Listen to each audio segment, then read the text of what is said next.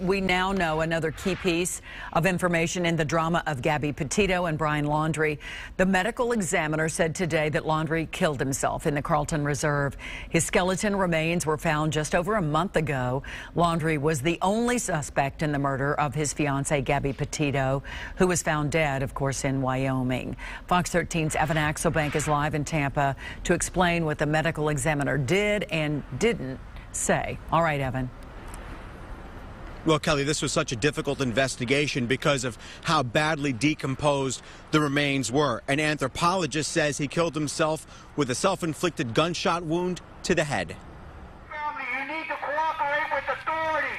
It turns out when all these demonstrators were at the Laundrie house demanding Brian tell police what he knew about Gabby. Speak now.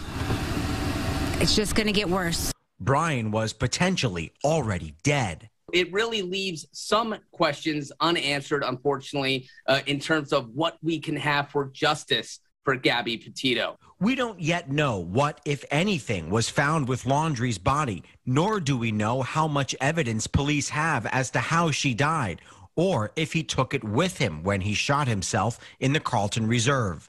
Law enforcement searched there for a month until his skeletal remains were found. We're going to see some further investigation into the manner of his death and perhaps interviews by law enforcement for people who know Brian Laundrie, and that would be his family. They didn't tell police for 4 days that he'd gone into the preserve on September 13th, with their lawyers saying that was because they assumed he was out hiking.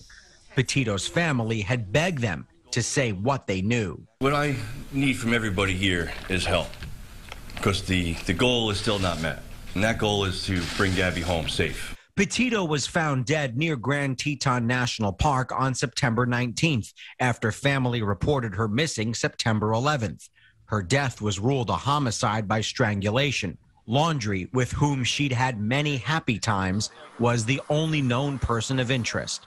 How did it come to this? People wondered what happened to Gabby Petito and also Brian Laundrie. So I think just the public interest will lead law enforcement to inform the public so people, not just the families, but the public could have some closure to this story. Gabby Petito's family says they have been asked by the U.S. Attorney's Office to not make any statements regarding this case because of the potential that charges could be filed, though it is unclear as to who they may be referring to there. The Laundrie family says they are still mourning the loss of their son, and they hope that this announcement brings closure to both families. Kelly. All right, Evan Axelbank reporting tonight. Thank you, Evan.